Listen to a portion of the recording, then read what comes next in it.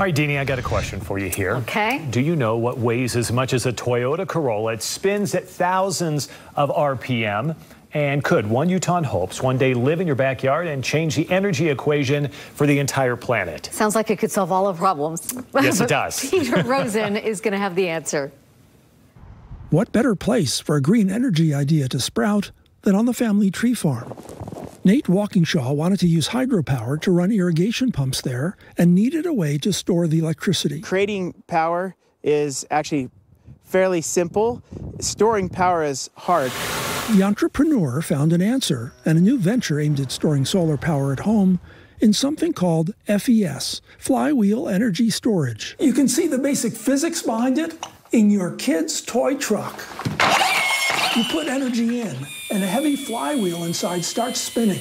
It's heavy, so it can store a lot of energy. And then, a few seconds later, you let the truck go, and that stored energy comes out. FES adds a motor. Electricity powers the motor, which turns the wheel, and when you need the power back, the wheel turns the motor, which generates electricity. Not a new idea. In the 40s, there was the European gyrobus, which ran a few kilometers with FES. They've since been used in things like roller coasters and physics labs because they can deliver a lot of power all at once.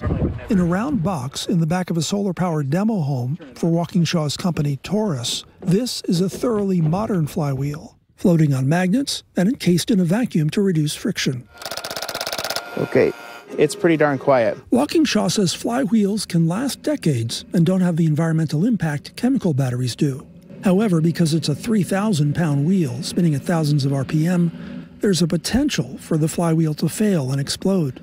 Walkingshaw says new materials and monitoring sensors prevent failure. You have to put a ton of telemetry data in a flywheel so that it never has a catastrophic failure. Probably the bigger obstacle is that they cost a lot more than chemical batteries.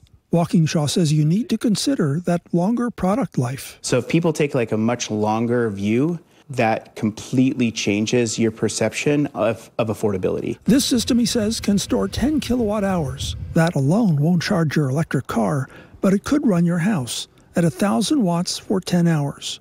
Walkingshaw found success during what he calls the over-industrialized revolution. I wouldn't be sitting here if we hadn't have gotten to where we are. But now follows a new path for 4 good reasons. If you look at the next 30 or 40 years of their life, I think their life looks different than mine. We do need to find a completely different path with a completely different solution, and it lives in electrification. Peter Rosen, KSL 5 News.